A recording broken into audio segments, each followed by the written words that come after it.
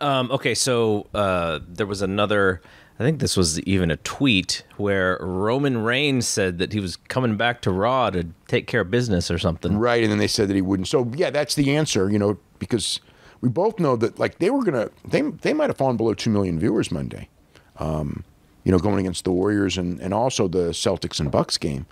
So, I mean, that you know, and plus they have no momentum or anything like that. So they're in a bad way. So you knew that they were going to pull something out, and the idea was, you know, I thought they might bring back Steve Austin or something, but their idea was to bring Roman Reigns to Raw and other guys. They canceled their Monday Night SmackDown house show, so a lot of the SmackDown guys might. Well, I'm going to guess. No one's told me this, but my guess is you're going to have Roman Reigns, and you're also going to have the 4 women and the 4 guys that are in the Money in the Bank match, you know, running in and doing an angle. Maybe that's what they'll end up doing. But, you know, the idea is to have a bigger show, so we'll see. We'll see if it works. Did you hear anything about Vince's reaction to both TV ratings? Well, just this. I mean, this move. I mean, it's obviously he wasn't happy, but I didn't know if... I didn't hear of him, like, going on a rampage or anything like that. No one's. But I haven't asked anyone since, because Thursday is usually the day where he, you know, he knows the ratings on Tuesday, but Thursday is the day that's the day that he kind of like studies them, studies it.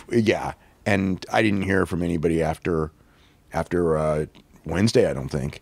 So yeah, I didn't hear. I heard that, like, if something's going to happen, it'll be Thursday. But, you know, I mean, I you know, the reaction is we're going to put Roman Reigns, and we're going to cancel our house show on Monday, and we're going to get some SmackDown people on the show, and that's the answer. That was, you know, I'm sure he's not happy. Look, the TV industry is talking about this.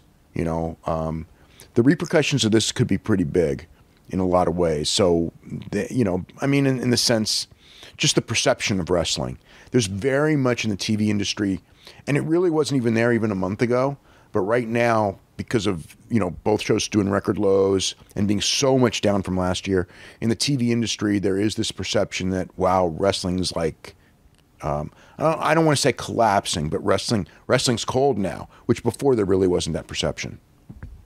What are the target numbers that we're looking for come Tuesday morning when the ratings come out? Like, what would you consider to be success or failure, or this is solid, and I would say anything. I mean, even maintaining last week's record low, I would consider it something good.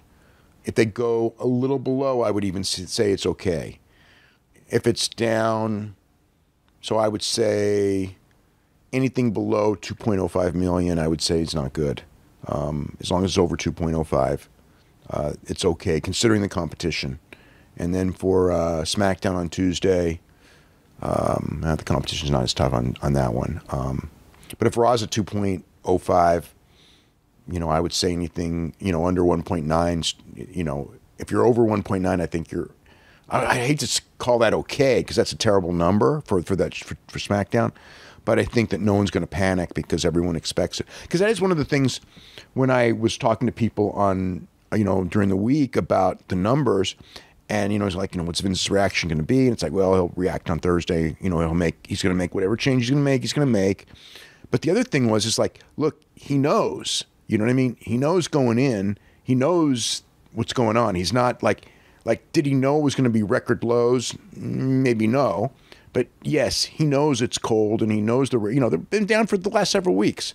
So it wasn't like, it's not like he's sitting there, you know, unaware that this stuff is happening. Now, it did go down more than most expected, but it's not like it's out of the blue and all of a sudden, you know, it's like he's blindsided. It's like, you know, we've seen this for a couple weeks now.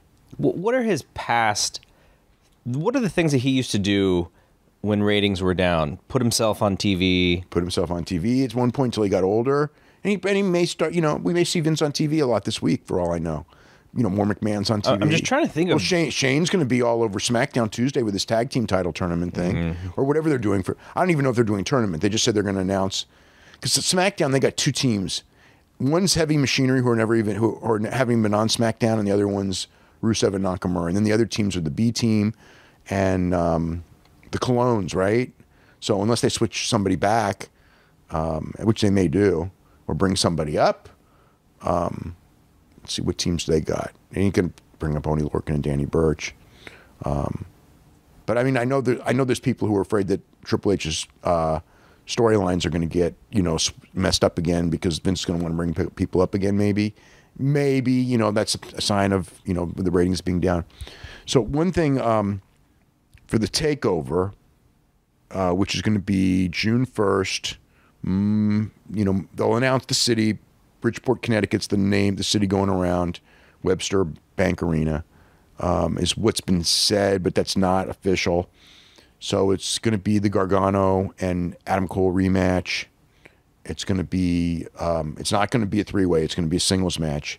Matt Riddle's going to face Roderick Strong, Velveteen Dream against Tyler Breeze, North American title. And 4-team for the tag team title. Street Profits, Birch and Lorcan. Who are the other teams? Oh, geez. What other teams do they got there? Forgotten Sons.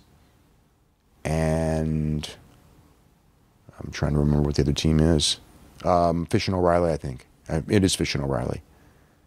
And then I don't know what they're doing as far as women's title. I'm not sure exactly where they're going to go. Maybe EO.